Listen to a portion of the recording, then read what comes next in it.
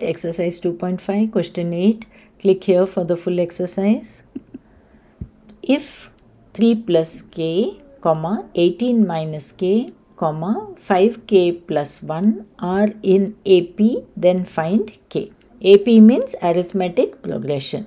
So this three terms, this is the first term, second term, third term. Let's write it. T1 is equal to 3 plus k.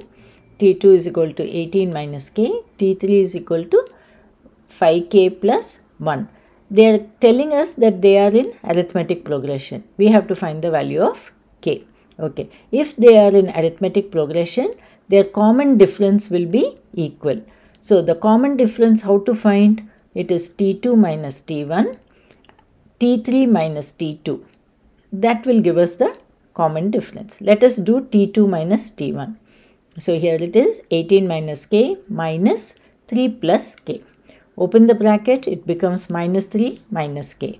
So, you will get 18 minus 3, 15, minus 2k is equal to d.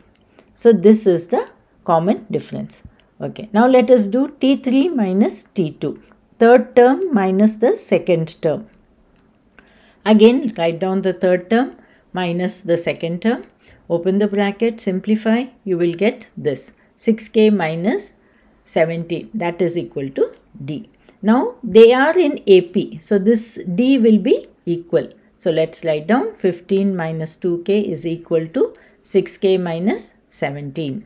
Okay. So, here it is. Bring the 6k on the left hand side. It will become minus 6k here.